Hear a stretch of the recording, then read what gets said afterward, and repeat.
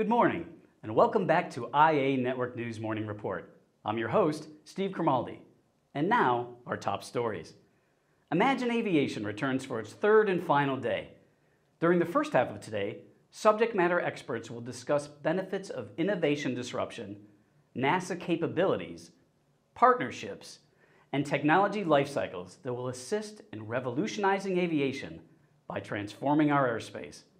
We'll explore cutting-edge quiet supersonic research with NASA's X-59, a collaboration with the Lockheed Martin Skunk Works team. Together, they're solving one of the most persistent challenges of supersonic flight, the sonic boom. The X-59 project will collect community response data on the acceptability of a quiet sonic boom generated by the unique design of the aircraft. The data will help NASA provide regulators with the information necessary to establish an acceptable commercial supersonic noise standard to lift the ban on commercial supersonic travel over land. This breakthrough will open the door to an entirely new global market for aircraft manufacturers, enabling passengers to travel anywhere in the world and half the time it takes today.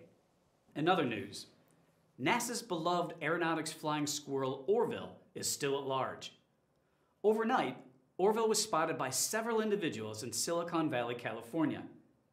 Orville was captured on NASA security footage at the Ames Research Center, Moffett Field, California, inside the Vertical Motion Simulator, or VMS. The VMS complex is an important national resource that supports many of the country's most sophisticated aerospace R&D programs. Its motion base has the largest vertical displacement of any simulator in the world, allowing the VMS to provide the highest level of motion fidelity available in the simulation community. He was also spotted at the Chabot Space and Science Center in nearby Oakland, California, which serves as the official visitor center for NASA Ames. IA Network News continues to monitor the YouTube chat and our tip lines for any information. And with that, we'll take you back to imaginAviation for full coverage of this third and final day.